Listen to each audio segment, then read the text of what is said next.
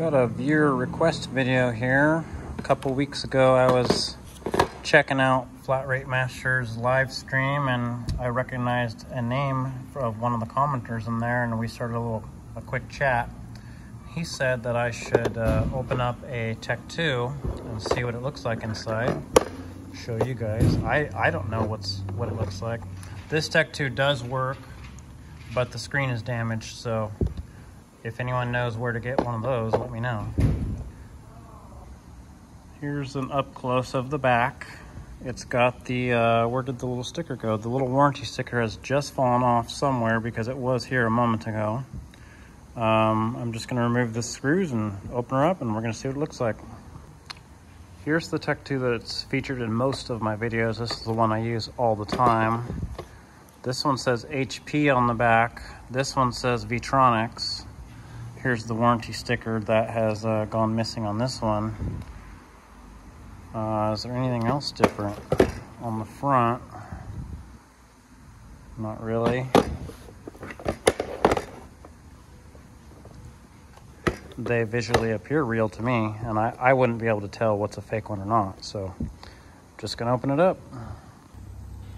A couple pieces went flying when I ripped it open.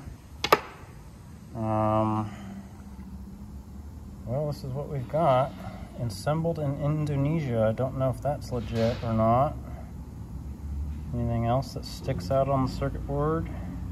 This is obviously the memory chip.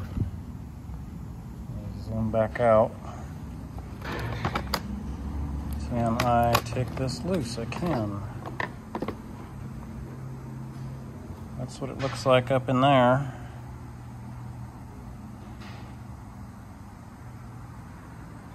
I really could not tell you if this is a legit Tech 2 or not, although I suspect it really is. You can see the gold plating on the terminals. That's usually a good sign. It actually does look like this display could be replaced pretty easily, right? I could disconnect that. Probably disconnect that other ribbon there. And if you could get a new display, looks like I could fix this one, because this Tech 2 does actually, it works and powers up. It just has a cracked screen. Now, let me open up this one and see what that one looks like inside. Tech 2 VCI module.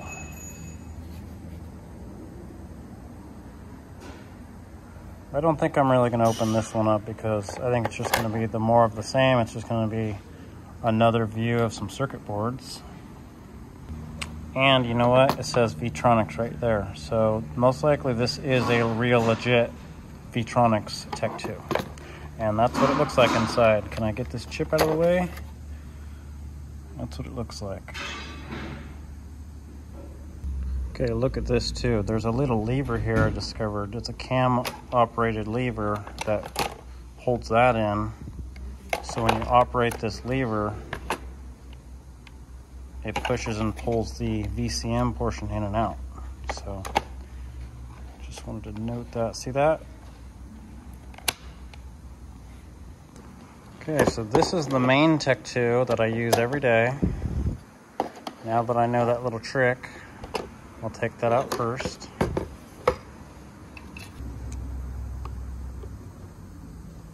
Get under there. Okay, let's see what's inside this one. Here's something I noticed is that this screw is a T20 and these are all T15s, which was not the case on that other one. So these are all T15s. This one is a T20.